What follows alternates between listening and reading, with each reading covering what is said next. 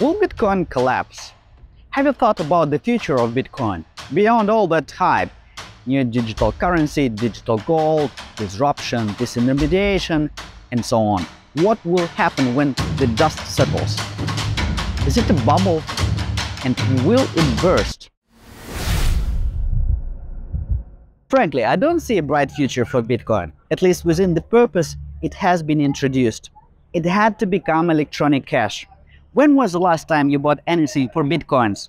And now, when it has become evident that this strategy is failing, it's time to question its utility and value, and perhaps change the strategy. Hi, my name is Dr. Alexey Konashevich. You are on Blockchain State, and by the tradition on this channel, I will start with straightforward answers. In a moment, you will discover why Bitcoin is more likely to fail unless it changes its direction.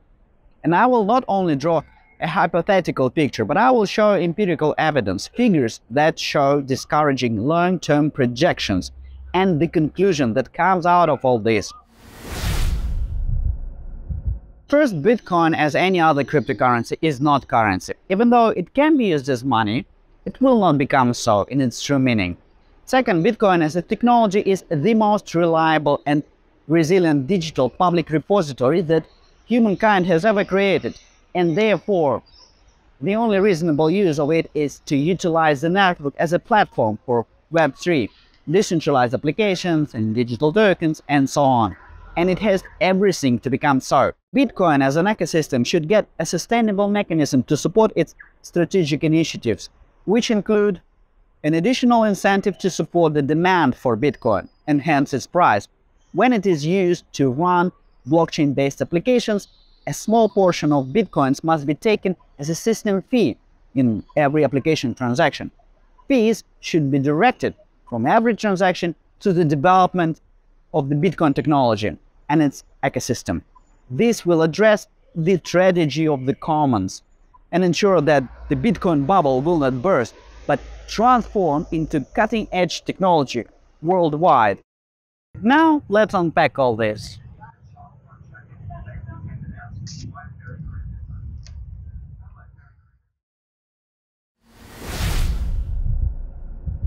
Bitcoin as a concept became known in 2008, when in a series Satoshi Nakamoto published his paper online, beginning with the words, "A purely peer-to-peer version of electronic cash would allow online payments to be sent directly from one party to another without going through a financial institution."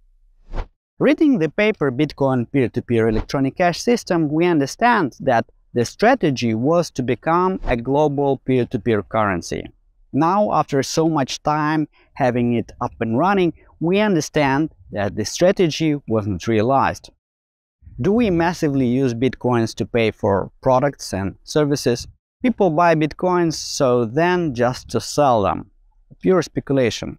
Some people can object, saying that Bitcoin can still be used as money.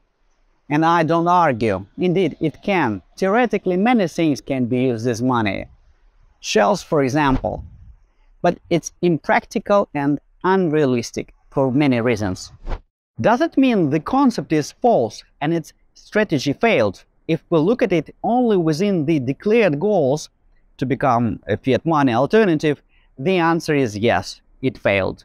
After almost 15 years of work, after it has mined 92% of all Bitcoins that can ever exist according to its protocol, Bitcoin hasn't become a massively used global digital cash that replaced centralized financial institutions. In the current situation, I see two significant problems for its initial strategy. First, if the majority of people buy Bitcoins in exchange for their dollars, to sell them and get more dollars, there is no threat to the conventional currency. It cannot replace or compete with the fiat money. There is no way Bitcoin will disrupt the fiat system in this scenario. Secondly, people have no interest in using Bitcoins. Many even don't understand how it can be used.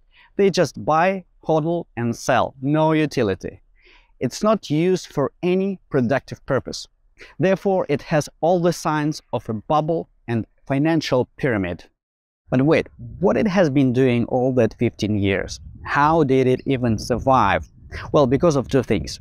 Speculation, and I've already said that its market value is mostly driven by the belief in its disruptive potential. And secondly, it's still an absolutely unique technology with enormous potential, which is far from being realized, but not as money. This is the core answer. We'll get to it soon. You will ask, where's the evidence that Bitcoin will fail?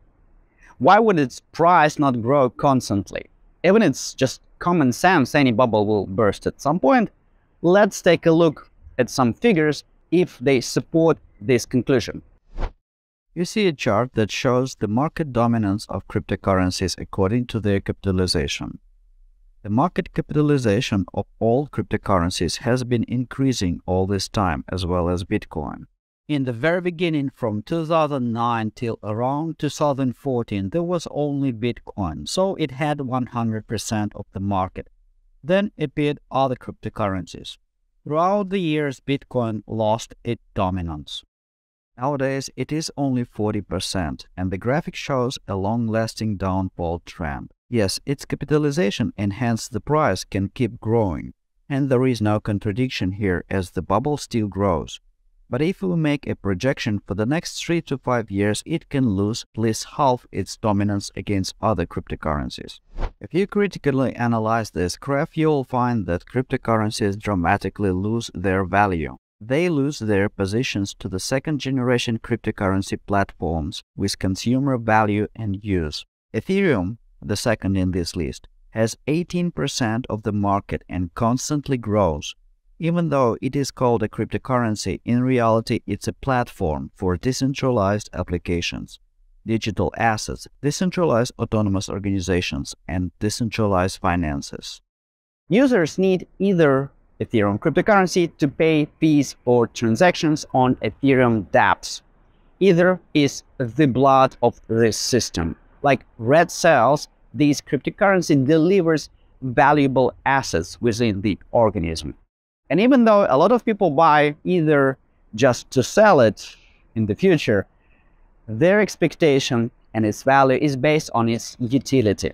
Let's have a look at the next. Number 3 is Tether USDT, 6%. It's not a cryptocurrency, it's a stable coin pegged to the US dollar. We have to exclude it from this equation. Interestingly, Tether technically is not even a standalone blockchain network. It's an application that runs across several blockchain platforms. This again proves the rise of blockchain-based application on platforms. Next is BNB Binance Coin, 4.8%. It's an application platform. Then we see USD Coin with 3.8%, which is again a stable coin. The 6 XRP Ripple Coin has almost 2% and it's an application platform. Then again a stable coin Binance USD with 1.5%. Next Cardano is 1%, is a platform. Dogecoin is finally another pure cryptocurrency like Bitcoin in this list. It's number 9, slightly above 1%. The next is Polygon, around 1%. It's again an application platform. And then others, 17% of the crypto market, with a growing portion of platforms and shrinking pure cryptocurrencies in this figure. You can easily check it on CoinMarketCap. That brings us to an empirical conclusion. Bitcoin and other pure cryptocurrencies lose their value. So suppose nothing game-changing happens, in the middle to long-term projections, we will probably see the loss of the market by Bitcoin, which supports my theoretical analysis of its utility lack and the financial bubble. Failure can happen evolutionary. However, this graph shows the dramatic fall of Bitcoin during the so-called crypto winter in 2017-2018. Its dominance dropped from 70–80% to less than 40% and never returned back to the previous heights. My point here is that it can happen again, so Bitcoin will rapidly get to the bottom. We also should expect a psychological line of Bitcoin losing ground to Ethereum. That can lead to mass disbelief of people and change public opinion from disruptive to useless technology. However, it is possible to change this trend. Follow me to the next chapter to learn how. Meanwhile, I urge you to click pause and hit the like button and subscribe, as YouTube algorithms understand that the video is worthwhile only when viewers actively interact with it. Then please write your opinion in the comment section. This video can become a game changer, who knows? Bitcoin is the most secure public digital repository that humankind has ever created. It's an undeniable fact. Don't get me wrong, it's not perfect, but among other technologies, it's number one in terms of ability to secure data, to make it immutable and resilient to any threats and attacks. It's the only public system that has been running globally for the last 14 years, more than 14 years, without any significant disruptions. And nothing can cover this trump card. Not even energy concerns or wild talks about Bitcoin vulnerabilities and centralization. Let's take a closer look at these issues. It is irrelevant to compare it with the energy consumption of any country or industry. We don't question industries that people need and appreciate. Automobile production needs to melt and cast metal to produce cars with combustion or electric engines. Metal production consumes enormous amounts of energy, incomparable to the whole crypto industry. We don't question it because we understand the value of this technology. We cannot stop using cars. Here is another example. McKinsey's report in 2020 states that the fashion industry produces CO2 more than France, Germany, and the United Kingdom combined. In contrast, a large portion of clothes appear on landfill, being worn in the US on average only 7 times. This is outrageous, but the fast fashion exists despite all energy concerns. My point here is that there are other industries that should be alarmed. I see only one problem with the cryptocurrency. People don't understand the utility of the cryptocurrency. The value of Bitcoin is underestimated, which is why these talks arise. However, the opposite is also true. If Bitcoins are bought only to be sold with no purpose and no utility, this is such a waste of resources and irresponsible towards our planet. Can blockchain protect data? Before addressing the concerns about the vulnerabilities of Bitcoin, I would like to explain one important thing about blockchain and its ability to protect data, because there is so much misunderstanding. The chain of blocks connected with cryptographic hashes cannot protect anything. It's a method of detecting unauthorized changes in the data structure. It's not even what Satoshi Nakamoto invented. Two researchers, Haber and Staneta, introduced this method in 1991. You can watch my video about it, find the link in the description. The point here is that the blockchain as a technology is not about the chain of blocks. It's a combination of various methods and conditions under which it can make the data immutable, but it not necessarily will. The copy of the ledger being distributed in a peer-to-peer network becomes immutable and secured only when the network scales up. Bitcoin hash rate indicates the current complexity of computations in the network, the scale, if you wish, if we are talking about the proof-of-work protocol. The embodiment of this technology in any specific network is what really matters.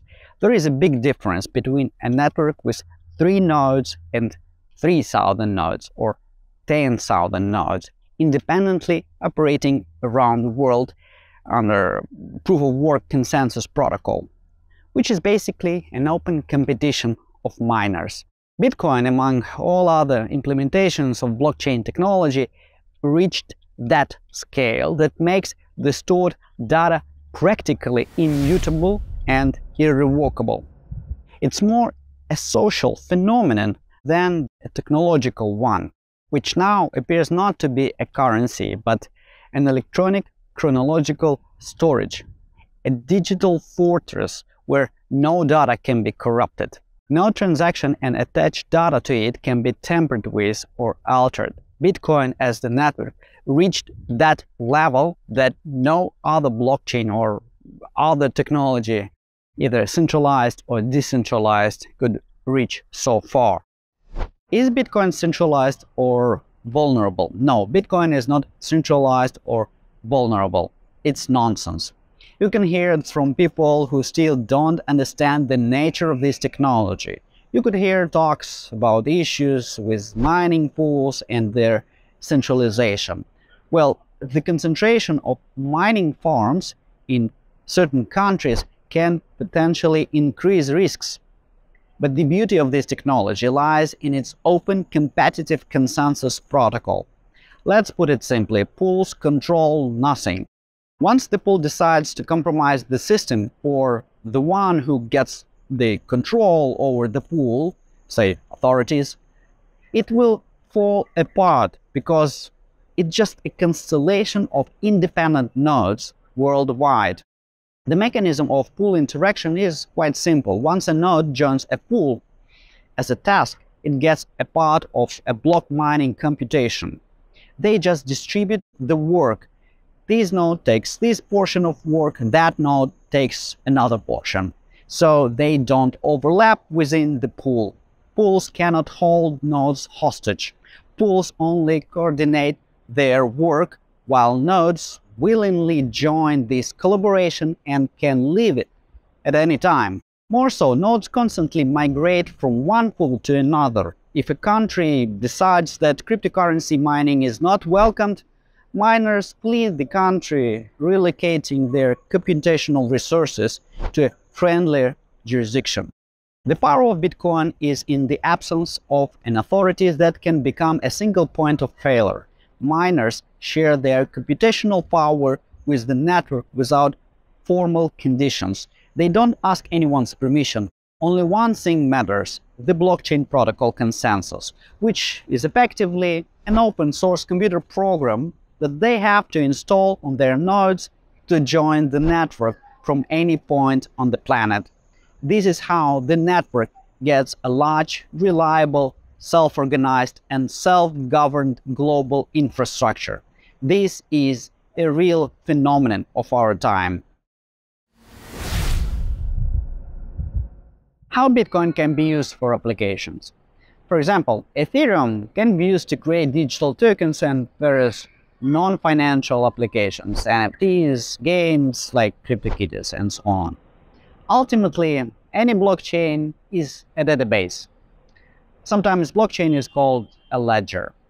Tokens are database records that are attached to user addresses and controlled by their private keys. But where does it originate from? At some point, Bitcoin enthusiasts understood that it could be used as a public repository. Wrapping some user data in coin-spending transactions and publishing them on blockchain can secure this data. So, from publishing messages and small images for fun, developers eventually came to the understanding of the utility of this feature. They started creating colored coins and other kinds of tokens and digital assets that sit on top of a cryptocurrency, until someone came up with the idea of developing a cryptocurrency as a platform for applications. So the era of dApps, decentralized applications, and Web3 began. Ethereum became a cornerstone of this development as the first Turing complete system that extends the capability of programming dApps. Nevertheless, non-Turing complete systems are underestimated. In my videos, I explained how to design a land registry system, for instance. I illustrated that the discussion of Turing completeness is irrelevant because it's related to cryptocurrency. But the digital tokens are at the level above. Nothing limits any application design on Bitcoin. You will see the link to that series of videos in the description. Cryptocurrency in this case is the driving mechanism. It's miners' reward for the creation of new blocks. With new blocks, they create new bitcoins and sell them on the market to cover their expenses and to get profit from it. But people buy such crypto not because they believe in their disruptive potential, but because it's practically needed to run transactions in their applications. Users pay crypto as fees. This is the moment when cryptocurrency makes a difference, as it becomes the driving gear of all this infrastructure. It ensures its self-governance. As more people need crypto to pay transaction fees, the more incentive for mining. As the network of miners grows, this infrastructure becomes larger and more resilient. The question is that at this point, the largest distributed infrastructure in the world holds on the belief in its great future, with no actual signs that this future will come unless the technology is properly used. Nevertheless, I cannot say there are no remarkable examples of such use on Bitcoin. For example, the above-mentioned stablecoin USDT exists as digital tokens built on several blockchains, including Bitcoin Cash. There is an independent Omni protocol project that provides tools for building digital assets on top of Bitcoin. There are better implementation of app development techniques that I found on other Bitcoin-compatible blockchains, but it's a talk for another video. My point here is there is no lack of knowledge and tools for app development on Bitcoin. More so, there are no limits to the development of comprehensive applications. Unfortunately, this Turing completeness thing deeply misled people. The problem is that Bitcoin leaders and enthusiasts got stuck in the paradigm of disruptive technology which will do away with financial institutions and fiat currencies. On one of Bitcoin's wiki pages, you can find a discussion that publishing user data with developing applications on blockchain is a bad idea because it bloats the blockchain. Dear crypto leaders, I'm sorry, but this is the only utility function this technology has that makes a difference. If Bitcoin leaders and large hodlers get rid of delusions and see the broader picture, there will be a few things that should be done as preconditions of further development. Bitcoin as an ecosystem should get a sustainable mechanism to support its strategic initiatives. As to this moment, all of its development relied on contributions of donors. There are more sustainable ways for a long-term project. The ecosystem needs an incentive to support the demand for Bitcoin, which will address the problems of the price drops. To run blockchain-based applications, a small portion of Bitcoins must be taken as a system fee in every application transaction. From every transaction, there must be fees directed to the development of Bitcoin technology and its ecosystem, which will address the tragedy of the commons and ensure that the Bitcoin bubble will not burst, but transform into cutting-edge technology globally. But this is a discussion for another video. Stay tuned. See you in the next video. Like, subscribe, and share it. Thanks, mate.